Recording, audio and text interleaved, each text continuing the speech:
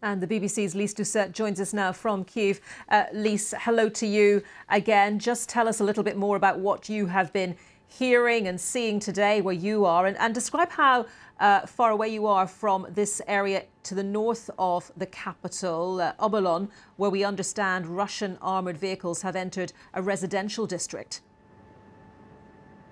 That area is just about less than 10 kilometers north of where we are in the center of Kyiv, and they are advancing. We are hearing reports of explosions here in the city center, and that is why almost every hour there's been the emergency siren sounding, people taking to the bomb shelters. In fact, this is a city which has largely gone underground, especially in the city center. It's very, very eerie.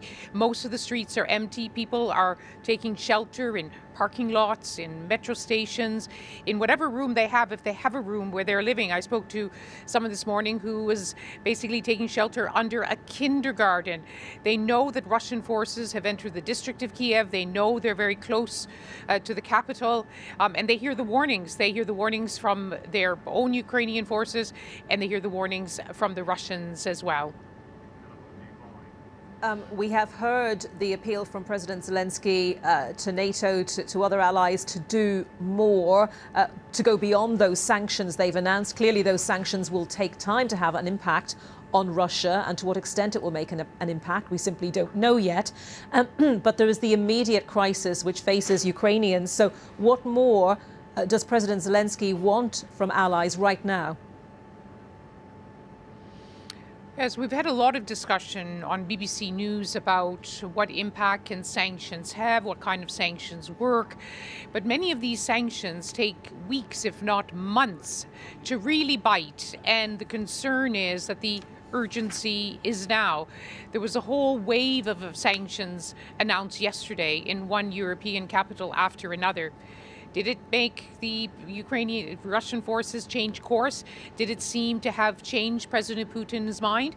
It doesn't seem to have had any impact at all. And even though President Zelensky has said from the beginning with some bitterness that when it comes to a war like this, and we really are in the midst of this punishing war, that it will come down to Ukrainians. But it is really, really jarring to read the messages on social media and the appeals going out from the Ministry of Defense, telling Ukrainians to bring your passport. If you have some combat experience, that's good, but it's not necessary, and come and pick up a gun. They told people in the suburbs of Kyiv that if Russians come to your area, prepare Molotov cocktails. I saw an announcement this morning saying if you know anything about hacking, join our underground so you can take on the Russian hackers. So Ukrainians feel very much alone, while they're still grateful for whatever help they had. So they're either going underground here, or many that I met today either said, I've sent my family away, or people are already leaving. And that includes a colleague of ours from the BBC's, the head of the BBC Ukrainian Service, Marta Shokalo, who joins us now. Marta, we're really sorry that you had to leave with your family. I know you had done a report for the BBC saying that nowhere seemed safe anymore. Have you found a safe place? Well, at least I hope it's safe for some time. It's really hard. I was taking the decision in the middle of the night when I saw the news about tanks, Russian tanks moving to Kyiv. And I thought at that moment that this is the time to move on and to go somewhere. I was really deciding which direction should I go. Should I go west to Lviv and then maybe to Poland, or should I go somewhere where I can stay and I know where? So that's east, which is closer to Russia, obviously. And I thought that I wouldn't have enough my petrol in my car to drive to Lviv because the traffic is enormous. You drive at least for 20 hours or more. So, and there is no chance you can get fuel on the road. So I decided to go the easiest way, to go to the village where my parents-in-laws live. It's eastern direction. It's closer to Russia than Kyiv, but still it's a small village, and I hope it will stay quiet here for some time at least, or forever. And how hard was it to leave Kyiv? We've heard reports that some of the roads are gridlocked because so many people are trying to leave. You know, I can't say it was hard. It was kind of surreal because I was lying in my bed at 3 o'clock in the night, close to my son who could hardly sleep because of the nervousness and tension and sounds of blasts. So I thought this is the time I need to make decision and I need to make it fast. So I made the decision. It took me about an hour to get all my things together, mine and his, and we just decided to leave it about straight after the curfew was lifted.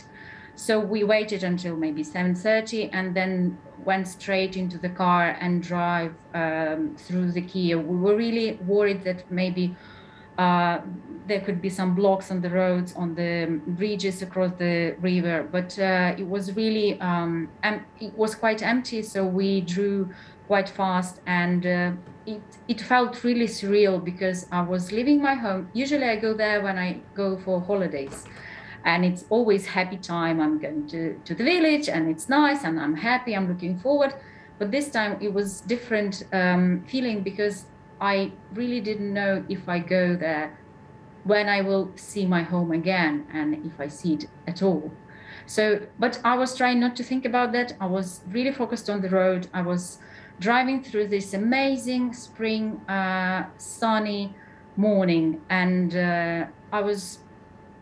I can't say I was happy, but I was happy in a way that I'm doing something and I'm moving somewhere. And the road was almost empty, and towards Kyiv it was completely empty. We only saw tanks and military vehicles moving towards Kyiv.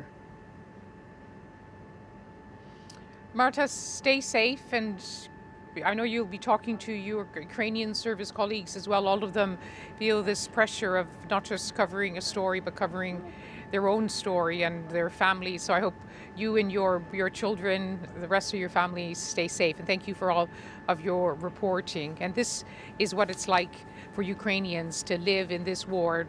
Hard decisions about whether to stay, and if you go, where do you go? And so many Ukrainians are beginning to say they fear there's nowhere to hide.